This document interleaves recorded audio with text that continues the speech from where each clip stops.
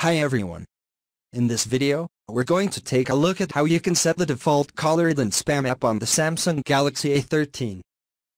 From the home screen, swipe down at the top, tap on the settings icon. In settings, go down and tap on apps. Next, tap on choose default tabs. And then you want to tap on caller than spam app. Next, in here you can select the app that you want to use as a default caller than spam app. By default, it is set to none.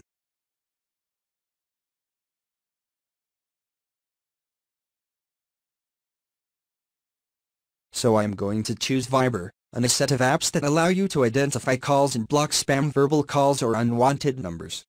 Thank you for watching this video. Please subscribe to my channel for my videos.